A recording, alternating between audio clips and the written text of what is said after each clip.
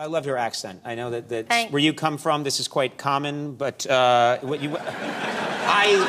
immediately, I just love that accent. I think it's so fantastic. Thank you. I love your accent too. Jolly good. You've lived in both the United States and the United Kingdom. You've gone back and forth. Yeah. You mentioned you're single. You've dated both British men, American men. Preference? Do you like? Well, what's the difference, really? I think that American men are a little more confident, as we just saw, and maybe they'll be like, you know, hey, you want to go out with me? And then in England, I think it's a bit more like the girls have to say, excuse me, would you like to go out with me? And I think that maybe is the difference. Really? So British men, they're shy. Are they shy? They're shyer. Or is it that it's propriety? They want to not be too rude? Yeah, exactly. They're raised with maybe a decorum and... but it's not good in dating. It's nice to have a confident... You want a man to... This is what... you want a man to take charge. That's what women have always told me over the years. You want a man to take charge. And I was... In high school, I wasn't like that. I was like, you know... But you were always quite tall, which did a bit of work. But at least you'd be noticed. I would be noticed, but it wasn't good. I grew very quickly. I grew like 3 feet in a year. Oh, that's awkward. And I couldn't catch up. The weight wouldn't catch up for a long time. So you were very thin. I was not just thin, I was like a circus act. Did you get bullied? Bullied? Did I get bullied? Yeah. Yes, I did get bullied. What was that? My parents were cruel to me. I'm sorry. Other children were very kind. Oh, okay, good.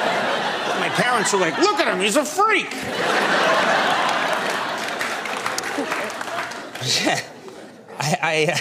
I have to ask you about the, you've then had experience learning.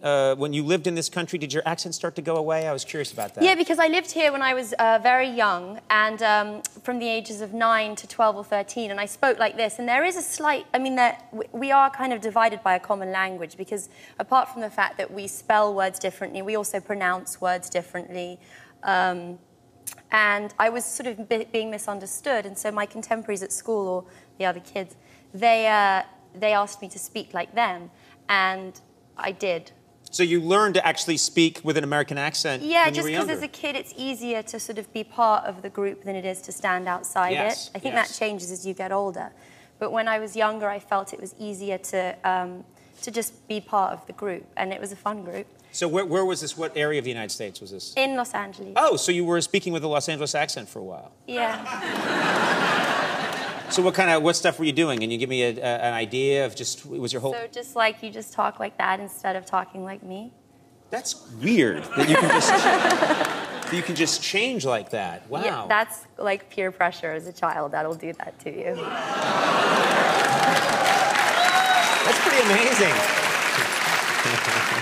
Everyone in the audience is like, she's one of us. I like her a lot. It did involve saying like about 10 times in each sentence. It's a helpful word, like. Yes. It is. It's sort of, especially in California. Vocalizes the comma. Yeah. When you have nothing to say, people out here just say like.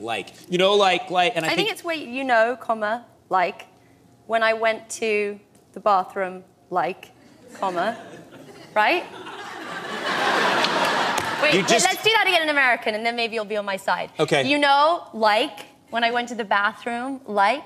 Am I one of you now? This is every other interview I do on this show. You don't have to explain that to me.